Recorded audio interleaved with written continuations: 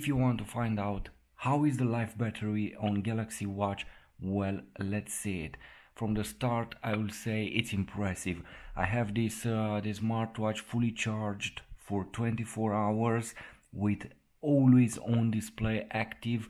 What you see here, it's the always on display, and it's impressive. All the time you will see on the screen this information. Basically, this is a watch face. Even we have even the seconds here, and they are moving as you see here. So the battery life after 24 hours with always on display, using this smartwatch with all my notifications. I have the brightness at level 7.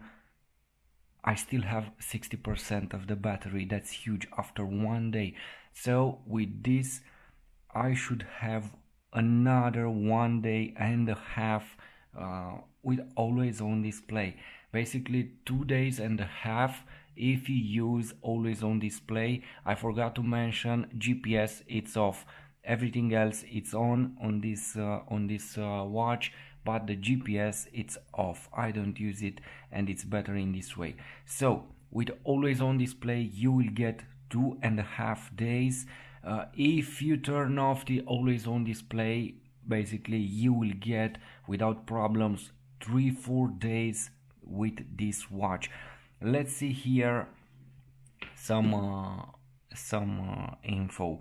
60% battery. We still have battery for 1 day and a half, as you see here. The info, 1 day and a half. And if we enter in power saving mode, we still can use this watch for 4 days. That's crazy, that's impressive. And if you use this smartwatch only as a watch, you'll have battery for more than 30 days, 20, 25, 30 days, something like this, if you use only the feature to display time.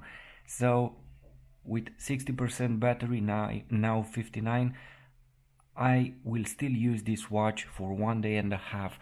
And keep in mind that I have 1 day already. So basically 2 days and a half with always on display, with all notifications active and all features, with brightness at a high level, and outside anyway it will increase the brightness level automatically in always on display. Also, as you see here, it's a medium usage for notifications, phone calls, and that's it. This is how I use anyway my smartwatch, mainly for notifications and for phone calls. Yes, I speak on this smartwatch because it's a very useful and cool feature to be able to speak on your smartwatch, and it's very interesting when and useful when you do something and you just have this smartwatch on your wrist. So with the always on display active, 2 days and a half, the battery will keep you 2 days and a half. If you turn off the always on display, what you see in this moment here, basically the same watch face when you start your watch, when you click on the screen or move the bezel. And with always on display off, you'll get those four days without problems. So the battery, it's in my opinion maybe the best battery on a smartwatch, and all of that because of the processor and the Tizen. With an Android Wear anyway, the battery it's very weak on Android Wears. That operating system, it's not very well optimized for power consumption. So what can I say? Be very careful if you will buy an Android Wear smartwatch. I know it may have some applications, it may have more applications than Tizen, but you don't take a smartwatch to replace your smartphone. You take a smartwatch for notifications and mainly to speak on it, because believe me, it's a fantastic feature to be able to speak on your smartwatch. So this is it.